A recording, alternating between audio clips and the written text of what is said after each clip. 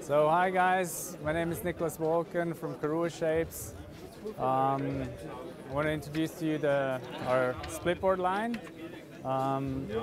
We have the classic line, which are the whiteboards, and the plus line, the more high-end line. Classic line is for sure something good to use for like shorter splitboard missions out of the resort. 2-3 hour hikes, 1 hour hikes, short. Get that powder from a bit further out in the resort.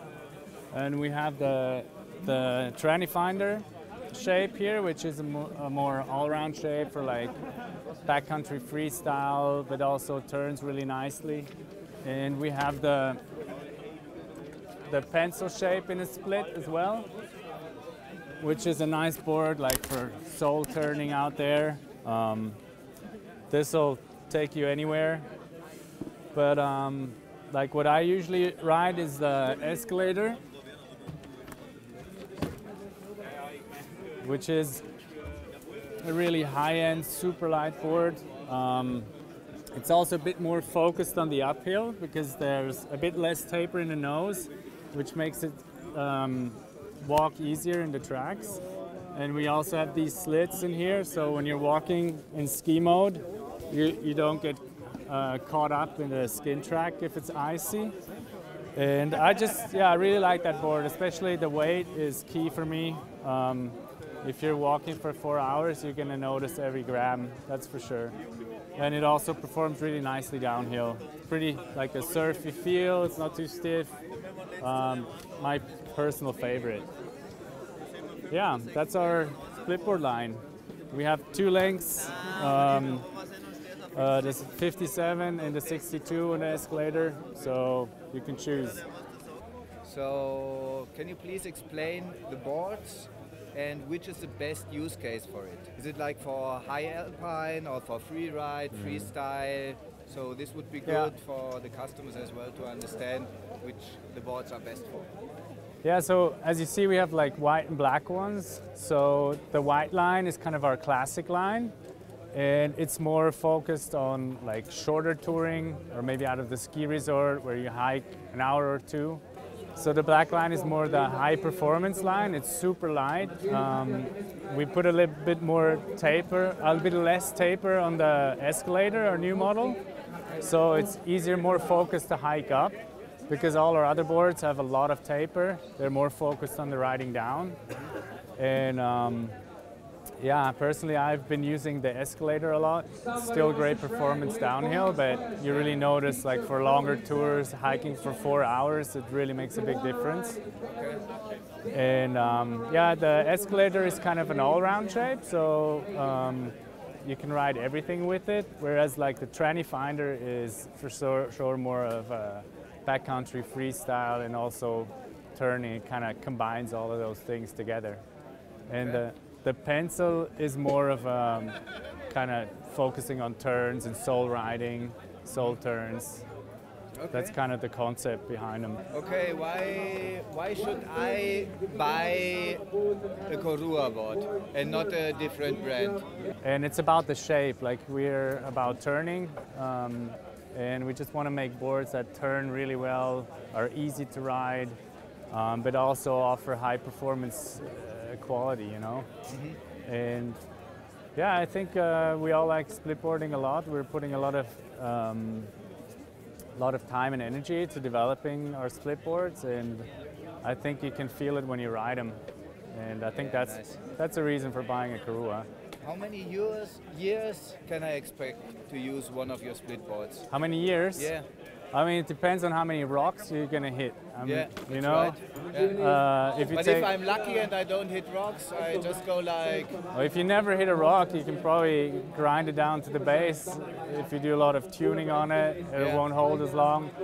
I mean, for sure, the classic line will last you longer, because it's more robust. Yeah. And with the lighter boards, you use less material, so obviously they don't last as long if you hit a rock or something. Okay, yeah, I understand. But you know, they're more delicate. If I imagine I'm just a usual splitboarder who goes like 5 or 10 tours a year, So if I think in years, so do I have to buy a new splitboard every 5 years, every 7?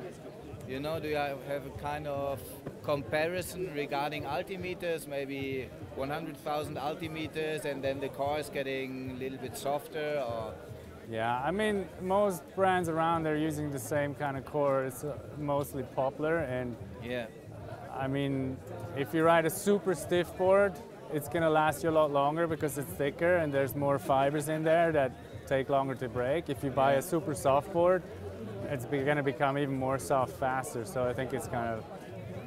okay. And if you buy a heavy board that's more strong, it'll last you longer, like our classic line. And the more high-end, super light ones, they just don't last as long. Okay. And yeah, what about the designs? You said it's pretty clear designs, but what about the rainbow-colored unicorns or the cats and dogs? Like the people want to see, you know, about the social media, like dog pictures, cat pictures, always get lots of likes.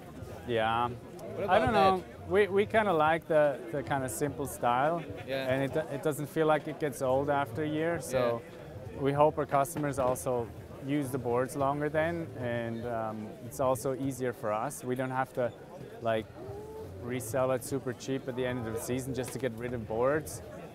We just keep them and sell them the next year, you know? Yeah, from my point of view, maybe it has to do with the maturity of the market. The people are getting older and they don't want all these screaming designs anymore. No, I'd rather have a board that the energy is focused into making the board ride well and function well than tons of energy in like a new design every year, because it's a lot of work that goes in there.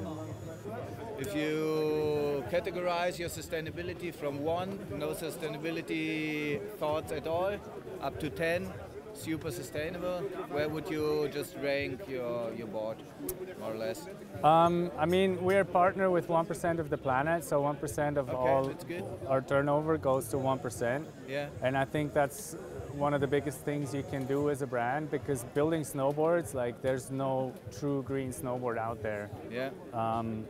And I think it's one of the most honest ways to give back to the planet. But also we are working with bioresin now. Mm-hmm. We just started this year with the factory. Okay. And the carryover thing, that's what we're doing now. And we plan to do more in the future. Yeah, how do you develop? I mean, you are always out in the mountains, splitboarding, testing and stuff. You give feedback, I imagine. Yeah. And then you just go developing the boards by one prototype, 2, 3, or over the years. Can you explain this a little bit? It's always individual. Like certain boards just take longer to get to work, or just find that to get to that point where you're like, okay, now it's ready to go. Yeah. And other boards go faster. Okay. It's always individual. We had boards that took like 2 years to develop, and others that took like a year. The potentially customers, what should they do if they have some issues? And we know it's just a production, and sometimes there happen production issues, and if you deliver the board, even if you have great quality control, it can happen. It happens, and you just send us an email over, takes a picture of the damage or the issue you have with the board, so we can kind of get an idea of it, and it'll probably get warranty if it's a warranty case. Yeah. And if not, it's probably your own fault. So it's not that I have to send the board to you, you just take the picture and you check everything? And usually a picture is enough. In certain cases where it's hard to see from the picture, you might send the board back. And which is the best way to buy one of your boards?